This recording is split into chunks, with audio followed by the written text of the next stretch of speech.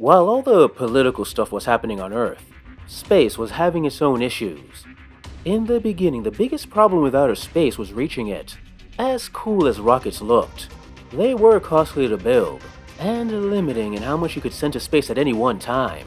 Thankfully, a private research consortium had found a workaround.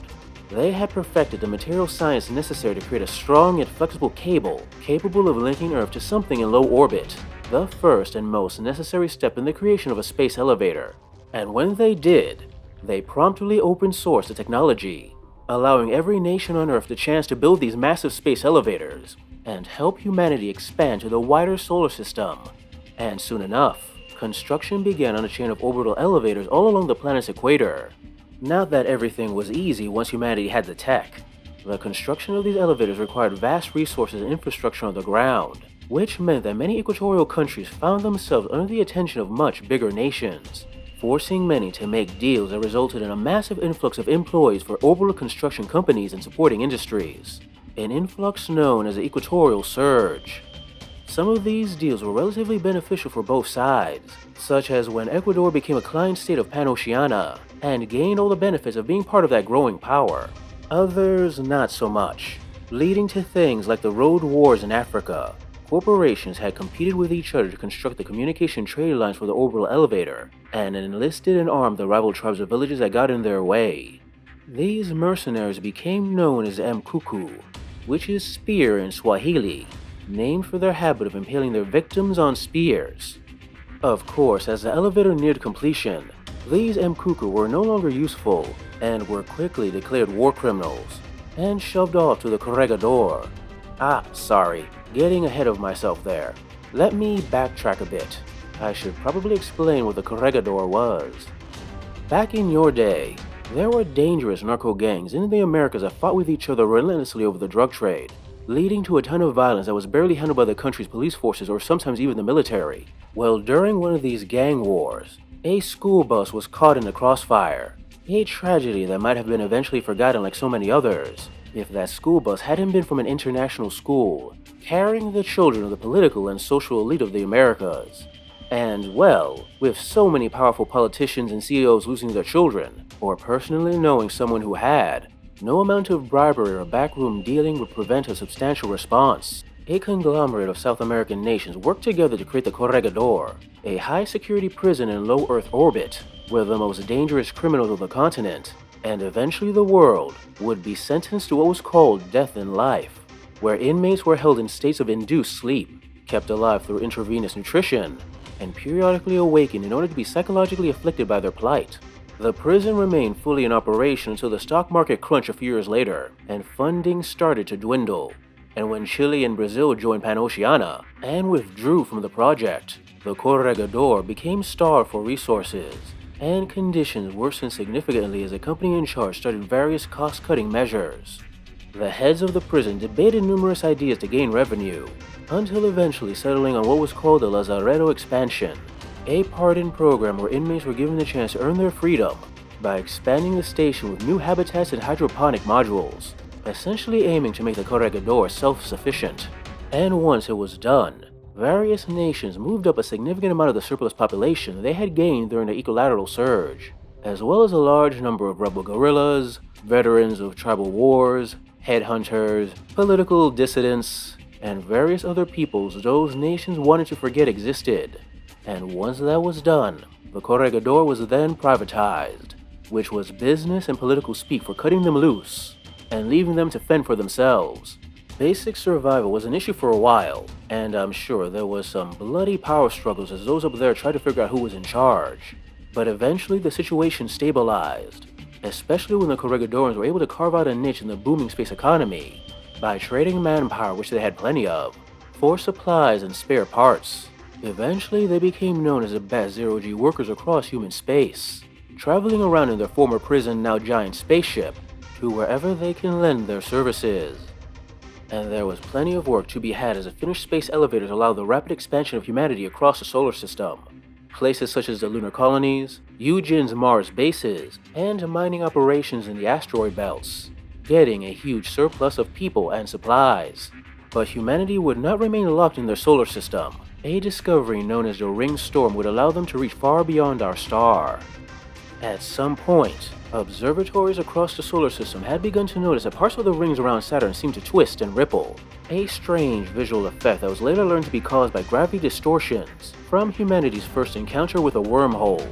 I won't try to explain the math to you, but in layman's terms, these wormholes are formed from, the echoes of natural quantum tunneling effects. Echoes that would eventually be known as Sorel fields. Fields that allow persistent tunnels between 2 points in space that technically allows matter to pass through. I say technically because anything that passes through these wormholes tends to turn into a subatomic mush. Eventually, it was discovered that these Sorel fields could be manipulated, giving humans the ability to dampen and smooth out the spatial fluctuations, creating a bubble of stable space that they could push through. These Sorel field manipulators soon allowed humanity to send probes through, and on the other side, humanity got its first up-close glimpses of Delta Pavonis, an alien star orbited by alien worlds. And after some further probing, it was discovered that one of those worlds could support human life. The world was named Dawn, seen as a symbol of the dawning of a new age of humanity. And with the discovery of Dawn came Project Dawn, a joint effort between NASA, the European Space Agency, and the Russian Cosmonautical Agency to establish an extrasolar colony, an effort that sadly ended in tragedy, as during the transit of the Aurora, the second colony ship sent to Delta Pavonis, that the ship's Sorel field manipulators failed, causing a rupture that not only killed everyone on board, but caused the entire wormhole to collapse and vanish. The entire human race mourned not only the loss of life, but also what seemed to be the end of extrasolar travel. For although other wormholes were discovered in the system before the tragedy, no one else deemed passage through the wormholes as worth the risk.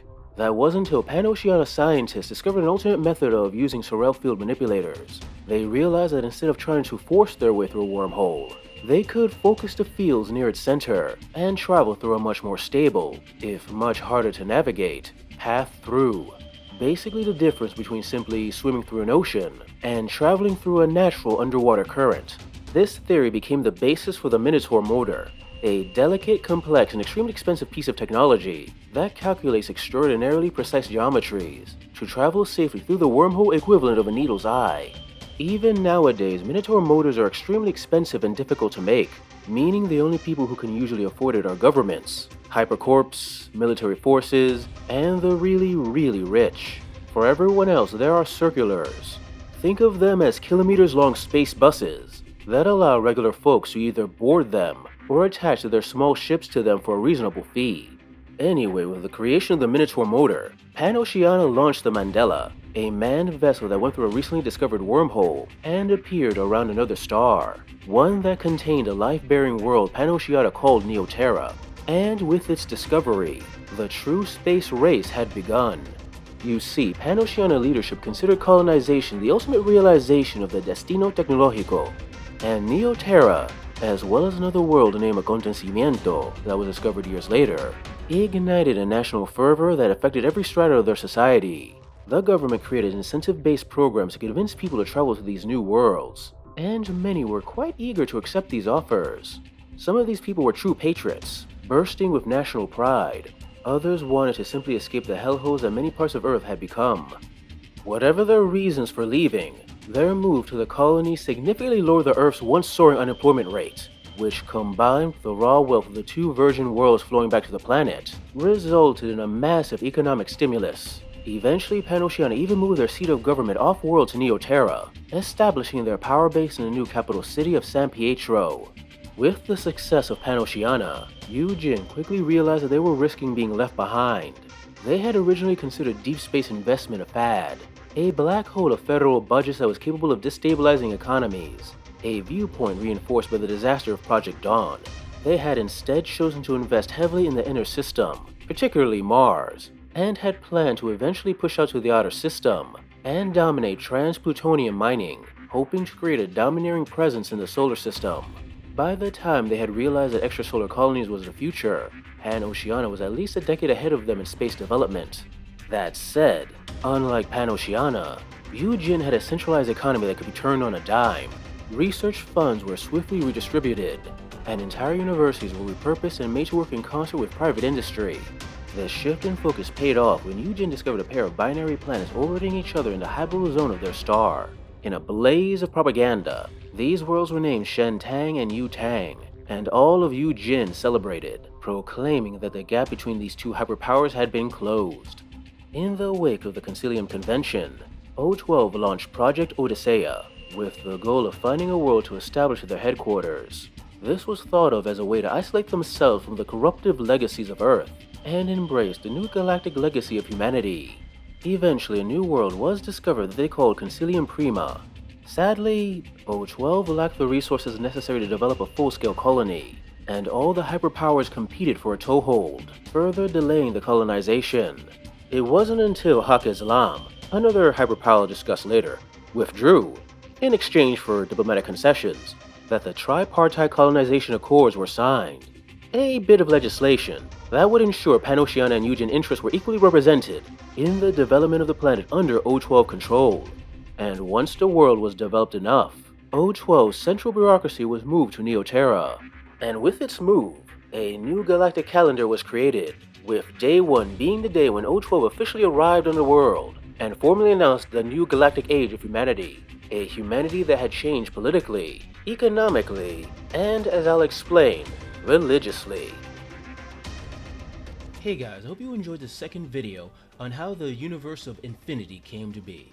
If you like it, please like, subscribe, comment, press the little bell so you know whenever I post, etc. so that the YouTube guys know I exist and hopefully more people can know about my content and know more about the infinity universe. If you really like it and you have the cash on the side, please consider giving a little money my way to my Patreon account or even my Ko-fi account. The extra money gives me a chance to work on these stories I love. Anyway, thank you for listening/watching, and see you next time.